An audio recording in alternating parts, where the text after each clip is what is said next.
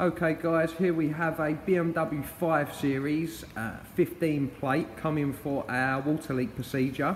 It originally come in with the passenger rear footwell wet, so we're just going to show you what we found. So what I've done is I've took a few plastics out of the passenger this side, just so obviously we can get access to underneath the carpet.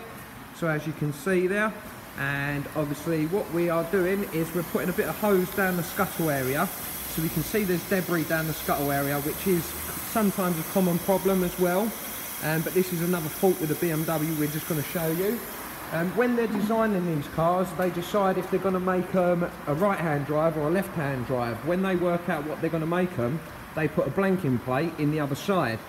So if we just show you here, so we've got all of the thick underlay up on the BMW. So if I give that a squeeze, we can see that's absolutely soaking wet. And the reason being is the culprit up there is the little blanking plate, and as you can see on the bottom of the blanking plate, it's now starting to let water in. So now what that's now doing is it's coming down here, as you can see, and then gets to this point, and then it will channel its way into this area. And if I just give that a little bit of a swash, so you can see how much water's sitting underneath the carpet. Also, we have this power cable which is laying in the water, which could cause us obviously issues.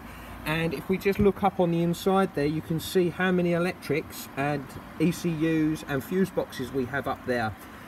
So obviously what it's done is it's come in through the front, and then it's slowly made its way back, all the way back into the footwell.